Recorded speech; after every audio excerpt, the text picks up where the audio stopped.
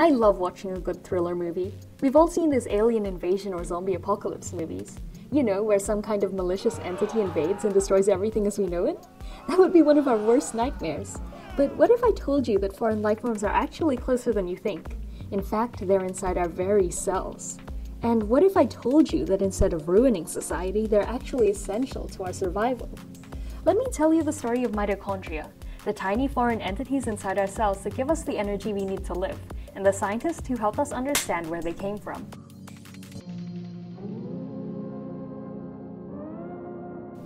To start, let's zoom into one of our cells.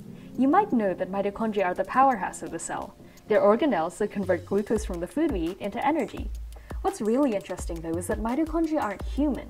They don't have human DNA. In that case, how did they get into our cells? This mystery piqued the curiosity of our protagonists, a group of scientists from the UK led by S. Anderson.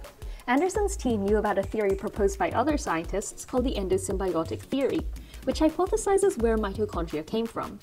We can categorize living things into two types, prokaryotes and eukaryotes. Prokaryotes are simple single-celled organisms, whereas eukaryotes have more complex components and can be multicellular. Eukaryotes also contain mitochondria, while prokaryotes don't.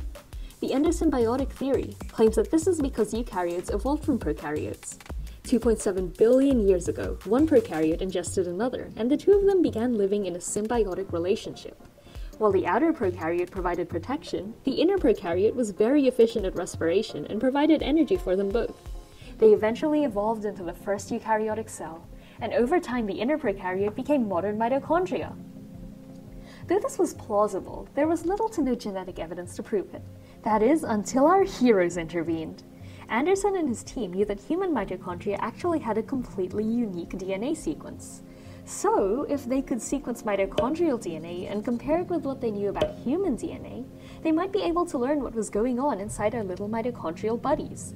Using a method called Sanger sequencing, the team found the genetic makeup of mitochondria. Then, they tested for homology with the human genome. This helped them understand what mitochondrial DNA coded for. What they found was astounding. Mitochondrial DNA encodes cytochrome, which allows them to produce energy. In addition, mitochondria encode their own amino acids, which is something independent organisms can do. They also encode their own rRNA and tRNA, which are needed to create these proteins, so they can basically complete protein synthesis independently.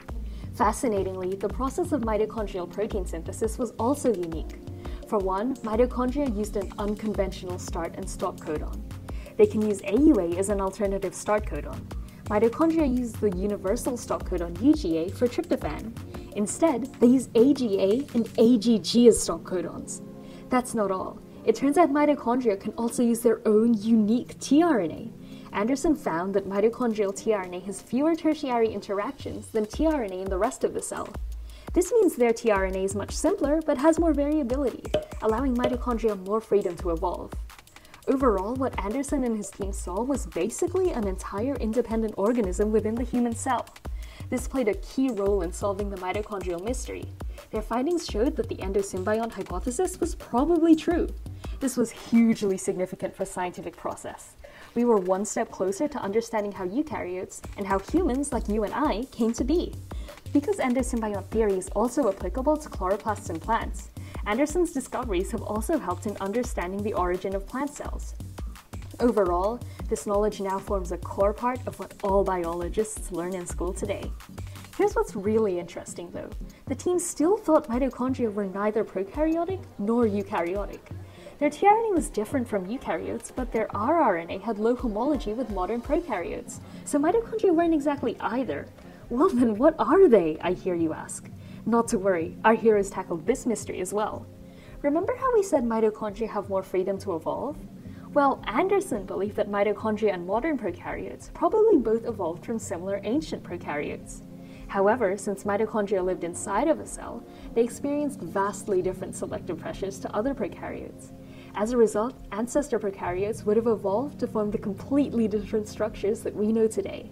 So Anderson's team has helped us write a new chapter in our knowledge of the history of life. Here's where our story ends. But what specific organism did mitochondria evolve from? What about the outside prokaryote that evolved into the human cell? There's still so much we don't know. Until more scientists, like our protagonist, unearth more evidence proving this, that's a story for another day.